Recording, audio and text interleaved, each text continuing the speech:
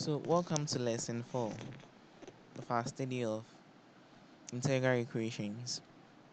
So, in this lesson, we'll talk about solution of an integral equation. So, when do we say a function is a solution to an integral equation? So, let's take a definition. So, a function, say y of x, is said to be a solution to an integral equation if, when substituted in place of the unknown function, it registers an identity. Okay, and an identity means that the equation at the left hand side is always equal to the equation at the right hand side. So when this condition is satisfied, then we say that there is an identity. So if there is a certain y of x which does this, then that function y of x happens to be the solution to the integral equation. So let's take two examples to help us understand the concept very well. So the first example says, show whether the following are solution. Okay, that's a preamble. Show whether the following are solutions to the integral equations.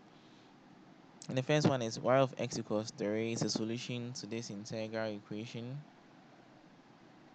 And the second one says show that y of x equals ex, the solution to the Volterra integral equation to this.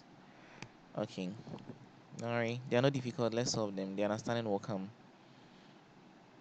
So with the first one, we have this integral equation, and we are saying that y of x equals 3 is a solution to it. Okay, all right. So what it means is that if we change variables and we put y of t equals 3 into the integral equation, we should get s cubed here so that we will register an identity.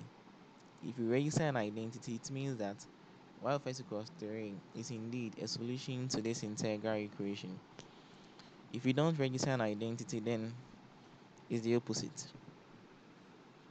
So since y of x equals 3, then changing variables, y of 2 will be equal to 3.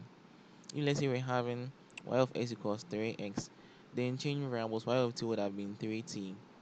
That is, we don't have any x attached to it, and so we have the same thing. So we then come here and we put it into our left hand side integral equation. So we have 0x s minus t squared, but now y of t is what, 3 dt equals s cubed, the right hand side.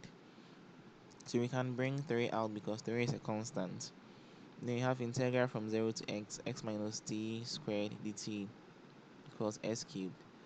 Then when we expand, we get s squared minus 2xt plus t squared dt equals the right hand side. Then when we integrate with respect to t, we will have s squared being a constant, so it will be s squared times t, then minus 2x t squared over 2, then plus t cubed over 3. So putting in our limits of integration, we are going to get, wherever we find t, we put x there.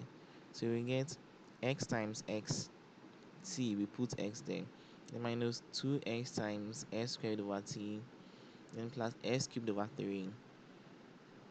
So this will give us s cubed minus s cubed, so this goes away. And we have s cubed over 3. So here, this cancels this. Then we have s cubed is equals what? S cubed. So that means since we have registered an identity, it means that y of x equals 3 is indeed a solution to the integral equation that we had. So let's solve the second example. So in the second example, we have this Volterra's integral equation of the second kind. We are saying that y of x equals ex is a solution to it. So changing variables, we are going to have y of t will be equal to et. Do we get it? So that we can put it here. So now we have y of x, which is ex, is equal to 1 plus integral from 0 to x y of t, which is what? Et dt. So if indeed this is a solution to this integral equation, if we should solve this, we should get ex also at the right hand side. So let's do that and see if we will get that. So we have ex to be equal to 1 plus. So when we integrate et, we get et. The limit of integration 0 to x. So now when we put in our limit of integration, we get 1 plus ex minus e0, right? Then we get ex to be equal to 1 plus ex. Then e0 is what? 1. So 1 minus 1 goes away. Then we have es equals ex. So you can see we have what? An identity. So it means that indeed y of x equals ex. It's a solution to the integral equation we had above there. So this is how we show whether a function given is a solution to an integral equation or not. It is very simple. Okay, so thank you very much and see you in the next video. So in the next video we talk about degenerate kernels. Thank you very much and all the best. I'm Widow Kanrin of Final Year Students of Mathematics, KNUST.